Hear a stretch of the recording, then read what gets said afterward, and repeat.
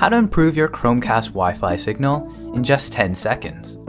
Step 1. Buy an HDMI male to female extension cable. Step 2. Connect your Chromecast to the TV with this extension cable. And Step 3. Move the Chromecast away from the TV.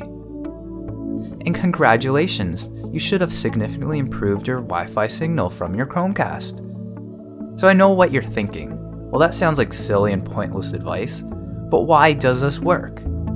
Well, that's because in my situation, the TV acts as a Faraday shield, hindering the Wi-Fi signal to the router. By moving the Chromecast away from the TV removes this interference. But wait, before you go off and buy that HDMI extension cable, first try using the HDMI extension dongle that comes with your Chromecast. It works the same way as the extension cable, but it is less effective since it is significantly shorter. Still not solving your problem? Then there are two last potential solutions to your problem. If there's just too much Wi-Fi interference in your house, try the new Chromecast 2015 edition with its dual band support if your Wi-Fi supports this.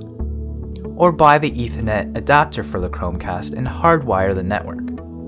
For me, this $5 male to female extension cable, links in the description below, solved all my buffering and stuttering problems with the Chromecast, and is a cheap, simple solution so I can continue to enjoy all my online videos on the TV.